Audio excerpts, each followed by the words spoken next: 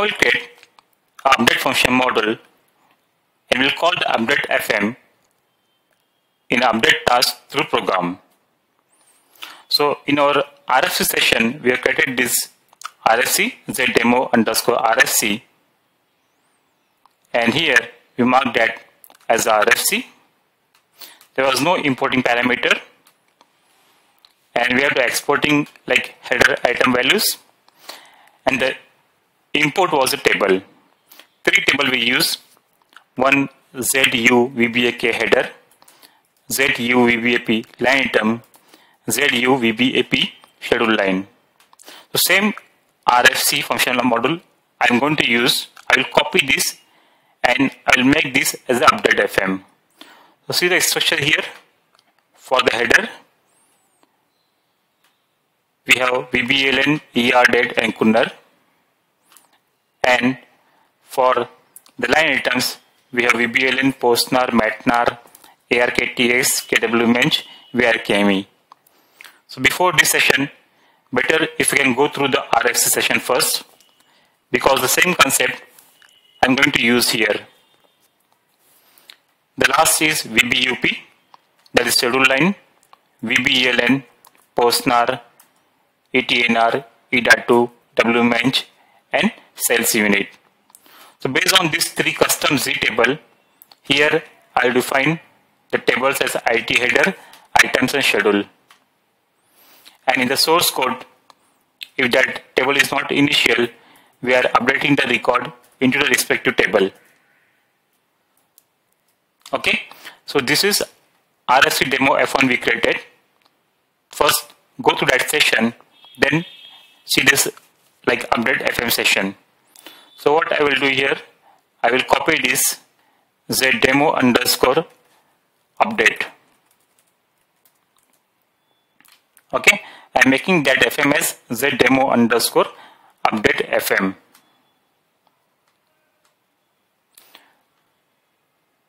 And now here in the attributes tab, I am marking this update FM. This is important. Fine. Save. Check. See here, exporting parameters are not allowed in the update task because the update FM, this works only in the asynchronous mode, not in the synchronous mode. Now what is asynchronous mode? I already explained at the time of RFC. So here we have to remove all this 1, 2 and 3. Okay, and same from the program. We cannot pass any exporting parameter in the update FM because this works as a in asynchronous mode. Again save, this time no error, and activate. Okay, so our zdemo underscore update FM is ready now. Next, what I will do, to consume the RFC FM, we created this program. I am going to copy this as well. Z update FM call.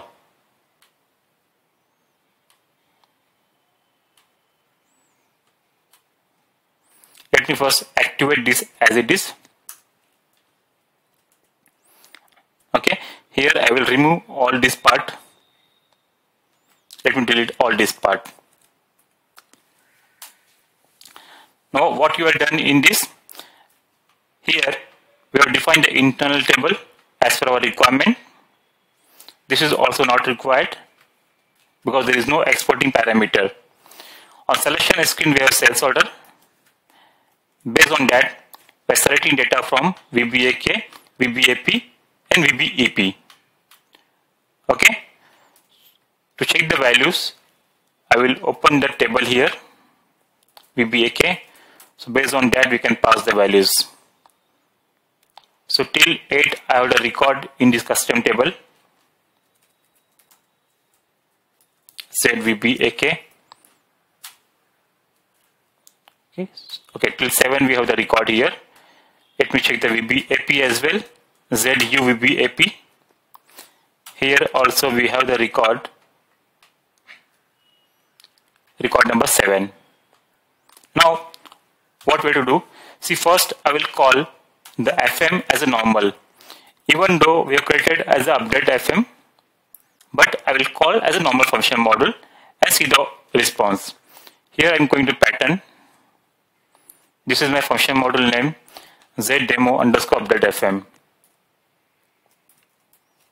Let me set one breakpoint here, and here I am opening all the exceptions, and IT underscore header, IT underscore items, and IT underscore schedule. Save, check, GT header, GT item, and GT schedule. Save, check, and activate. Okay, see, even this update FM, but initially I am calling as a normal FM, and see the changes. Now, my last header record in the database table was 7 for both ZUVBAK and ZUVBAP. So, I will pass the record number 8 from this screen. From this screen, I am passing the record number 8.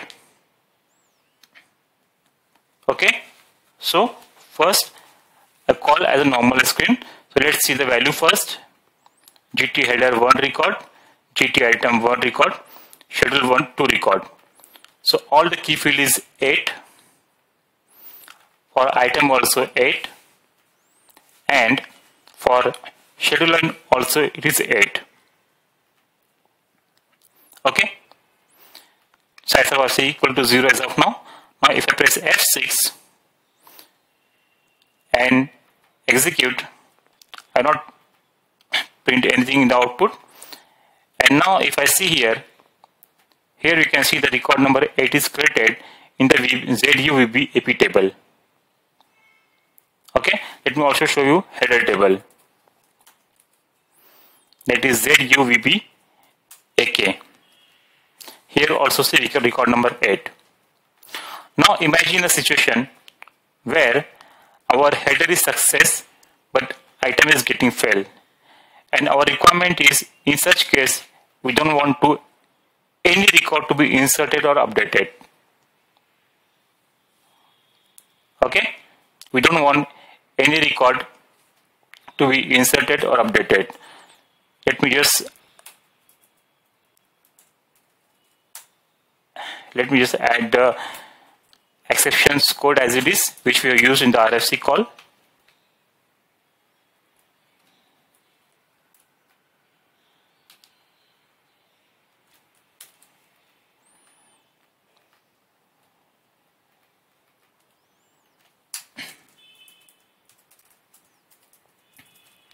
Here, what is my requirement here? My requirement is, if header fail, item should also fail. First, what we'll do, again, without update task, we'll call this in the error mode. So this time I'm passing as 9. And what I will do, see, here header is header 1, item 1. For header we have 9, primary key is 9, and for line item we have also 9. I'm making this as 8 to generate some error, duplicate record error. Okay, so now if I press F5, so it is going inside. Header is processed, size of was equal to 0, and here see raise exceptions, item fail. See, this time here we can see size of was equal to 2, because header is updated but the line item is failed. If I press F8, see, item updation failed. But what is the requirement here? If you see here, this is the VBAK header. 9 number is updated. This means that the header is updated but the line items are failed. So our requirement, either update all or none. Okay, now let's see the same with the update task function. So this time what I will do, see, zdemo underscore update FM in update task. This is very important. If you're not adding these keywords, even though the FM is update FM, this will behave like a normal FM only. So adding this in update task is important. So when we add this in update task, system, the execution part of this function module is done in a separate session, and it will not update the record immediately. It will schedule for update. Okay, and when the record will get updated? Only after reaching the commit work. Commit work. Save, check, and activate. Only at the time of commit work, all will get inserted into database, not during the execution part. Even if you have one FM, or we are copying this and we have one more FM. So all FM, FM1, FM2, all will get only registered if you are calling in the update task. And as soon as the commit work statement reach, then all the details will get updated. Fine. Now first I will pass a OK record, and then I will pass a failure record. So this time what we will do, I will pass the record number 10. First let's try this with the valid record when there is no error. Okay, so I am passing record number 10. See, everything is done. See the record here, record number 10 in the line item, and record number 10 in the header as well. Now what I will do, again let me set a breakpoint here. Now this time I will set one error in the line item level. Okay, header will be okay, a line item fail. So what we will do, I am passing the 11 number record, but I want the line item to be failed. For that, header I am going to keep as it is 11, and I want the line item to be failed, so I am passing this here as 10. Okay, now as this is in update task, even if you press F5, this will not go inside. This work in a separate session. So even if I pass here as F5, see, directly it comes the output. Okay, and here we cannot see any exceptions. Even though item is failed, we know item is failed. Why? Because this is working in the asynchronous mode. Now the commit work is reaches. Before that, just check the table record. In the header, I pass 11. See, still no record is created, right? Even the function model is executed.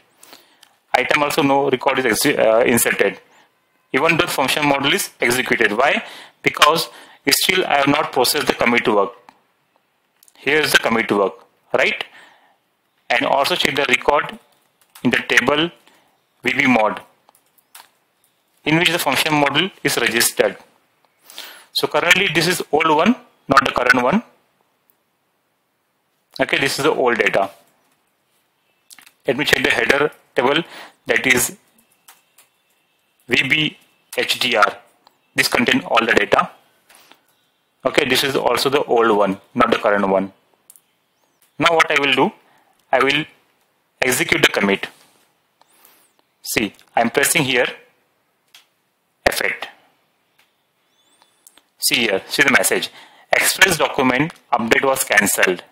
Why? Because even though my header record was proper, but because my item is failed, because my item data is failed, the system will not update any record. See here, refresh this. See, there is no record in the line item, as well as there is no record in the header.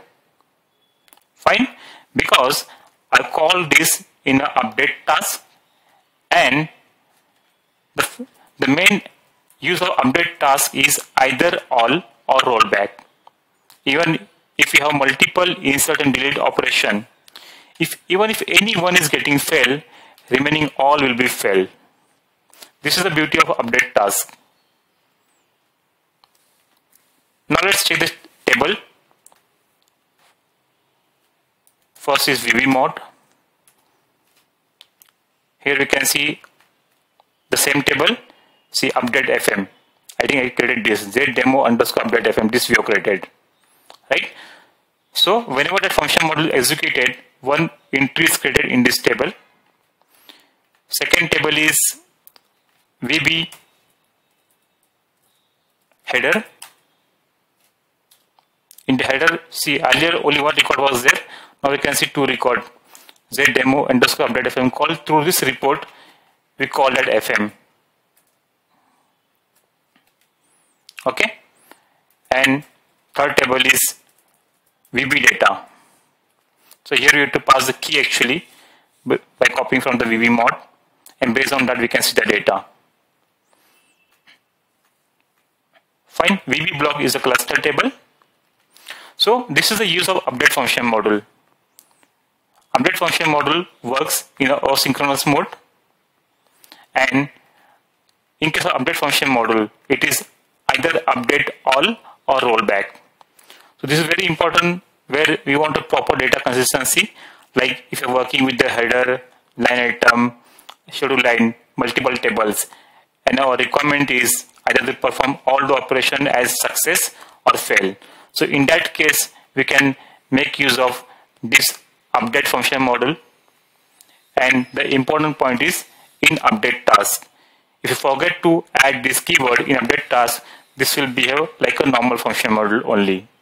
Fine. So in this way, we're done with the session on update function model. Thank you.